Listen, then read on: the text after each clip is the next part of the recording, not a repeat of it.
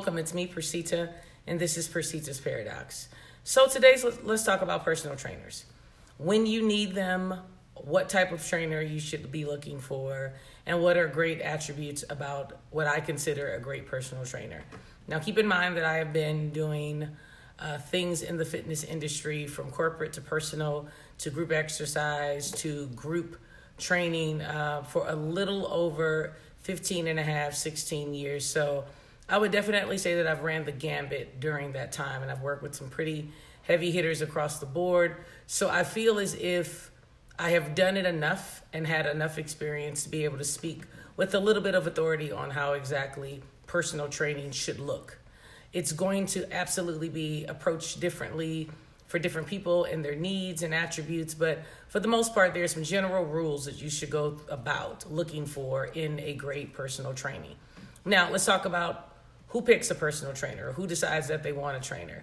You usually fall into one of three categories. Either you're a novice and you're scared of the gym and you want to make sure that you're starting off right and you get a trainer, or you're the person who has done all that you can do with your fitness knowledge and you've reached a plateau and you'd like to take it to the next level, or you're the person that has been instructed, typically from a medical professional who has advised you that you need to go ahead and acquire a personal trainer to get you to a fitness level that's more comparable to your health goals.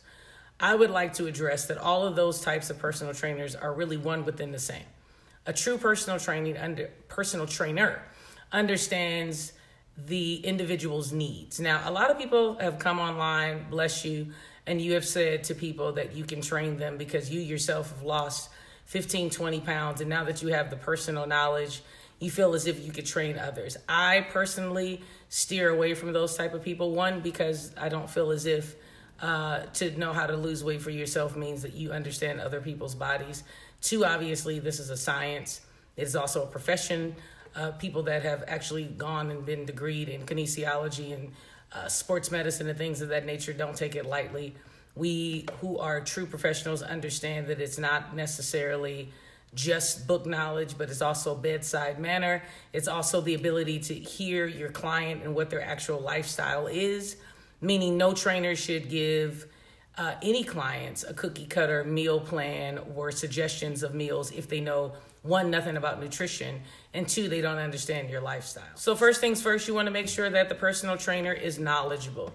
And knowledgeable, again, does not mean how many certifications they have or how many degrees they actually have, but it means that they understand people and specifically they understand you.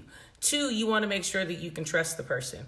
If you find yourself hiring a personal trainer and every time you're training with this trainer, you're having questions and you don't feel like they're answered, and you're going out and asking other friends and other trainers, basically, if the trainer's telling you the truth or not, that's not the trainer for you. You're spending too much money, time, and effort into a goal that you're trying to reach, and you do not want a trainer that you do not feel like you can trust. A trainer, for most, is someone that you can actually ask questions to. The person can answer the questions or they can find out knowledge about the questions. You want them to be someone that you can trust. Trust is absolutely everything, okay?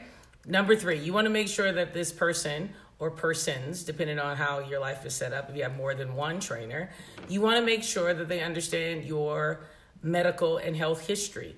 If you find a trainer who says, sure, I can train you, and they've asked you absolutely nothing about any injuries or your family history and basic health issues, you want to make sure that you do not acquire that trainer. All trainers should definitely have a medical history background with you, and it should not be something that they're not aware of. That causes a lot of issue down the road. It also causes a lot of conflict with what you actually need. If you're on medication, if you're not, when you're taking it, what the side effects are, doing the research on what the medication is if they don't understand what it is or have never heard of it. You just want to make sure that someone's taking the time to understand your history. Number 4, I believe we're on. You want to make sure that the person is fit. Now, a lot of people say, well, what does that mean? Well, it's a simple dynamic. If the person cannot motivate themselves to do it, you really want to make sure that they can motivate you. I find it hard to see people who call themselves trainers and they're not in a physical position themselves. Now, I'm not talking about skinny, but what I'm talking about is that they're in their optimal health, whatever that is. There's different looks for different fields in fitness. Powerlifters are not necessarily lean because they're moving for power. Fitness competitors are fitness competitors, and they have an on and off season look. That's not what I'm referring to. What I'm referring to is that you can completely look at this person and say they have done the work, they understand the work, at least for themselves, and they're motivating themselves. Again, if they can't motivate themselves, very complicated for me to believe that they can motivate you, my opinion. Next, you want to make sure that they're available. You do not want to book a personal trainer sight unseen. What does that mean? If you are not talking about their availability from the very beginning, that's a problem. With all of my clients, I like to do what's called an assessment. It's usually 20 to 30 minutes. It's free. I want to basically see how you move and breathe before we even get started.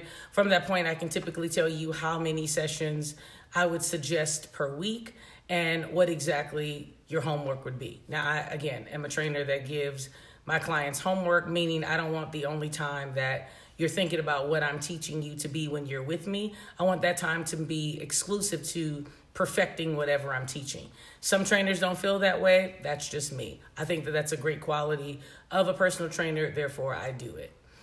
Lastly, but not least, you want to make sure that this personal trainer is not only making sure that you're getting enough rest, but that you're also getting enough fuel. Now, there's a lot of fads on the market. There's all kinds of diets, and most people fall into a diet because, let's just be honest, you want the fastest pattern to whatever the success level you want to happen as quickly as possible. Typically, diets mean weight loss. So if you are on a diet, it is typically because you're trying to lose weight. You think that you can lose weight and tone at the same time. Typically, you cannot. Either you're in a deficit or you're in a sustainment. Now, some people argue that point.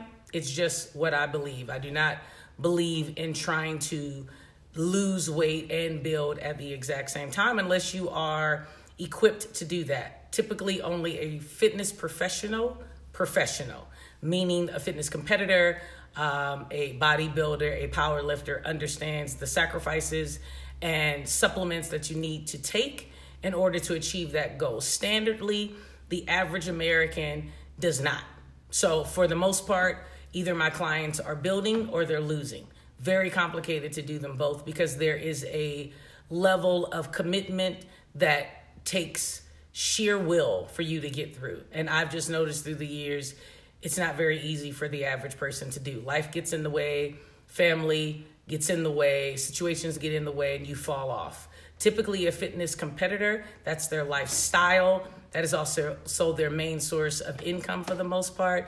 It's a little different for them and they can make that commitment. But what you want to do is find out if your personal trainer is elite in both areas or simply one.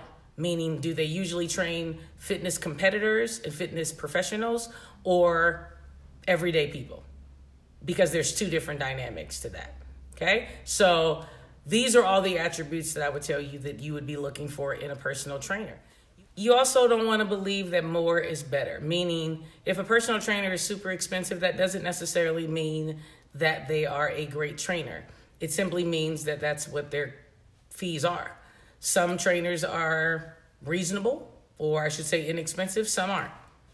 It's the trainer's perspective, and based on their market, they can judge what they're looking to get or gain as they will, but never base it on, oh, that trainer's really cheap, so they must not be good, or that trainer's really expensive, so they must be amazing. Always pay attention to the integrity and the words that are coming out of the trainer's mouth and making sure that you align with them for your optimal abilities. Okay? So when do you want to get a trainer? Usually you fall again into those three categories. Either you're starting at the gym and you want to start perfect, or you have told yourself that you've read any blog on the planet and the blog has told you how to do, and that you now realize that you actually need a professional and reading it is not going to be enough. Or you're the person who has been advised by the doctor that you need to actually get a personal trainer. Any of those people need to actually find a fitness professional. Do yourself the favor, do it right the first time. build the form, build the diligence and the consistency and the dedication, and you'll go far. Okay, so that is our life lesson today on personal training and just giving you some attributes on what you're looking for in a personal trainer. Feel free to send me any messages and comment below. Make sure you subscribe and like the video. Send it out to anyone who's looking, because this is the time of the year that we're going to get really interested in trying to build our body for the next year. And you want to make sure that you're actually hiring and acquiring the people that you need. Okay, so thank you again so much for joining me. Have a wonderful day. And remember to live life authentic. Have a nice day.